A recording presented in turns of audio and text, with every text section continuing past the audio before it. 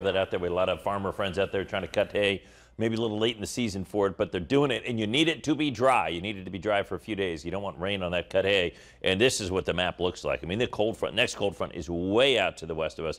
Warm front way up into Canada. It is dry. It is totally dry. In fact, our rain potential, even as we talk about some showers late Friday into Saturday. Now, that looks like a lot more than we're going to get. I just wanted to put the shower icon on there so you knew there was at least a chance. But the rain potential here is really limited. I mean, it's a tenth of an inch or less, maybe a quarter of an inch, depending on how this works out. That comes Friday into Saturday. Not much there.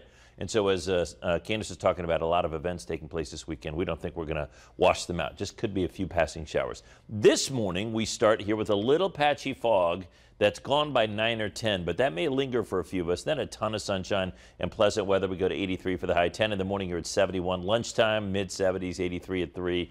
I mean, looking great, no rain. And the winds are going to be relatively light. Now, tonight, dipping into the mid-50s, I think probably a touch cooler than the numbers we're getting now. So I think mid-50s in town, maybe low to mid-50s in some of our rural spots.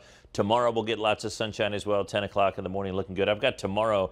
Actually, I didn't put the stickers on, but I think tomorrow's a verified best of the week. Lots of sunshine, 82. We're probably going to be, and we're splitting hairs here, we're probably going to be a touch less humid than yesterday.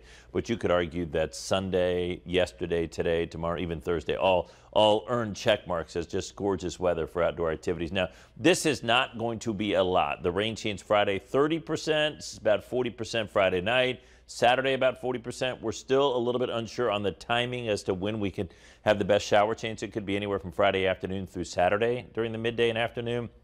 But the temperatures will tumble from 80 Friday, 70 Saturday, mid-60s Sunday, and mid-60s Monday.